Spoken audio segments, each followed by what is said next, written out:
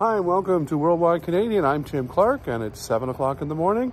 I'm heading off to Amherst today to check out the charging that's newly installed at the Canadian Tire, and it's going to be a good one, so stick around.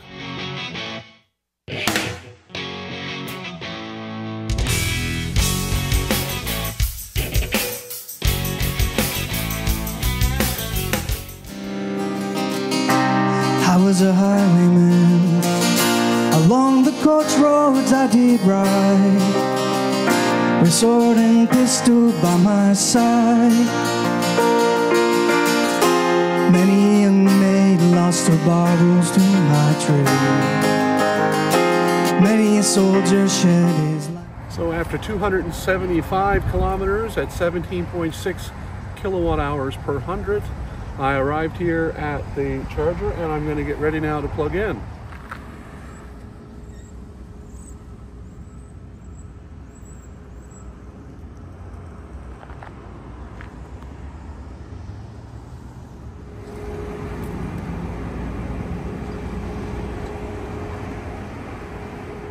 So plugged in, and I'm getting a good speed so far. According to this, it's going to be 17 minutes to 80%. And I'm at 94 kilowatts and already at 104, 127, 138, 142.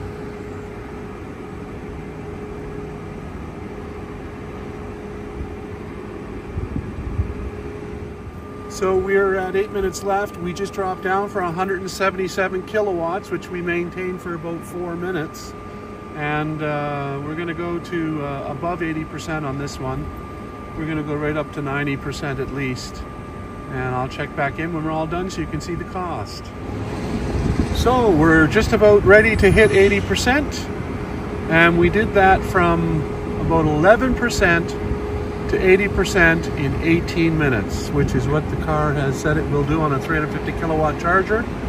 And that's absolutely 100% correct. And I'm going to actually stop here because I have enough to make it back to Halifax. So all in all, this was a great charging experience here at the Canadian Tire in Amherst. They have lots of charging capacity here at 350 kilowatts. Now, it does say hyper-fast balanced, which means to me that it may be that if you get a bunch of cars here, that perhaps they share the power to the different posts in different balanced amounts. I'm not sure how that even works. But if you're here by yourself, you can get up to 177 on a standard range Hyundai Ioniq 5, which is pretty darn good speed.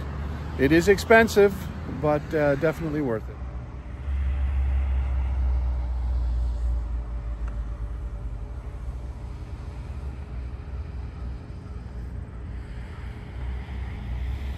So I had a successful charge at the Electrify Canada site.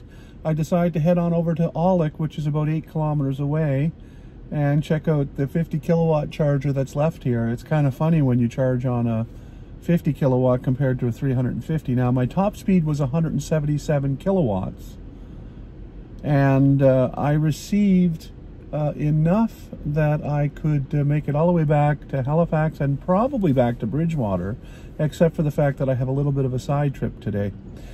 But right now I've decided that I went on over to Alec at the big stop just to see how that was doing. And I ran into a major construction here.